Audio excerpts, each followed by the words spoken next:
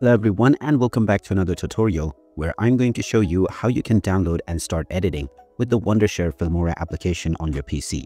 So let's get started right away.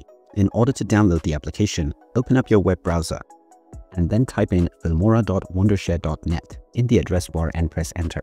This will then take you into the Filmora official website. If you don't already have an account, you can click on the sign in button and then click on create an account. And you may also use your Google, your Facebook, your Twitter or Apple account for a shortcut. Now you can get started for free by clicking on the Get Started for Free option to download the free version. This will come with some limitations, but you can learn the basic ropes of the application. You can also click on the Buy Now button, and this will show you the various different purchase plans.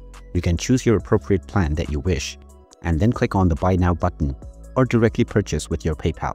Once you have completed the purchase or download, just open up the installer and make sure to agree with the terms and conditions.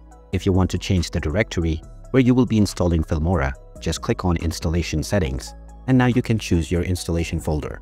Finally, click on the Install button and wait for the installation process to complete.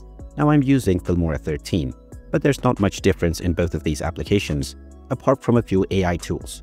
Once the installation is completed, you can click on the New Project button to immediately start working on your new video. And there you have it. That is how you can download and install the Wondershare Filmora application on your PC. If you find this video helpful, don't forget to hit that like button and subscribe to our channel for more useful tips and tutorials. Thanks for watching, and I'll see you again in the next one.